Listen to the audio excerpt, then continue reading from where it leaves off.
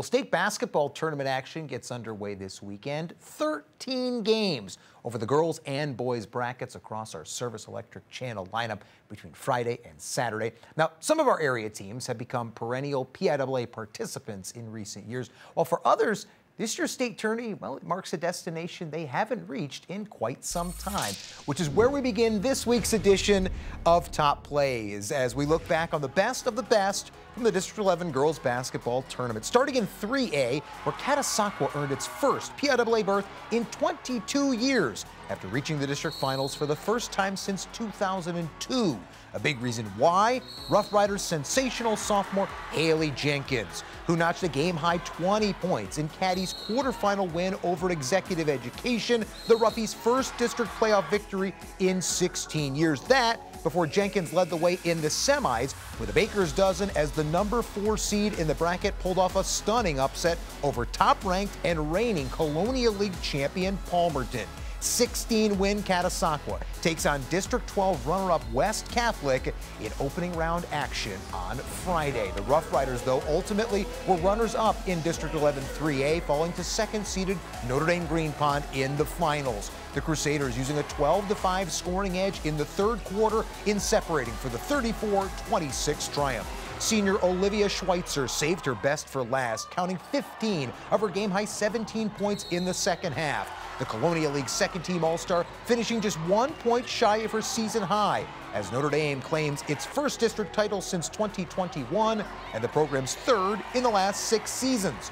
Josh Kopp's crew is now 21-5 heading into the state tournament, where the Crusaders draw Lake Lehman on Friday, a game you can catch live right here on SEN. That game will take place at Rockney Hall, home of the now 25-time district champion Allentown Central Catholic Vicats. Kathy Davidowicz's squad, the first girls champ to be crowned last week, started with a 12-2 Central lead to open the game, driven by senior Molly Driscoll, who entered the finale with 990 career points and wasted little time securing the milestone bucket. The American University-bound senior guard becoming the 20th 1,000-point scorer in program history with under 2 minutes left in the first quarter. Driscoll getting a standing ovation from the Central Catholic faithful while sharing the moment with her teammates and family.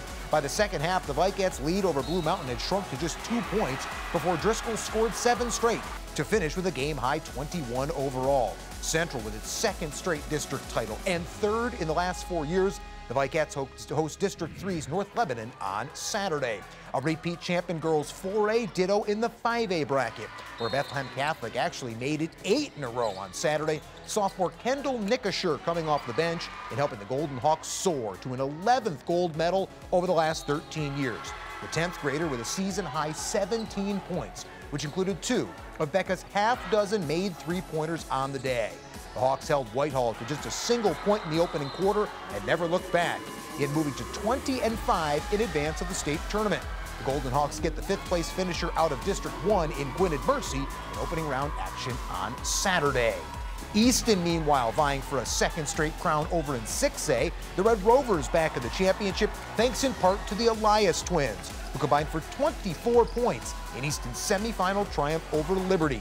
EPC third-team All-Star Megan led all Rovers with 13 points, while second-teamer Mallory chipped in 11 as Easton took down the Hurricanes 53-32. The Sister Act combining for a half-dozen 3 balls on the night. They've amassed 102 in total from beyond the arc this season. Easton with 24 points from the Elias sisters in the semis, while top-seeded Parkland got 24 from Talia Zarinskas on her own in the Final Four. 18 of those for the EPC first-team All-Star coming in the first half versus rival Emmaus, as the Trojans built a 16-point lead at intermission and never looked back. The 24 points, the second highest total this season for the Lafayette recruit, who counted 25 back in mid-December.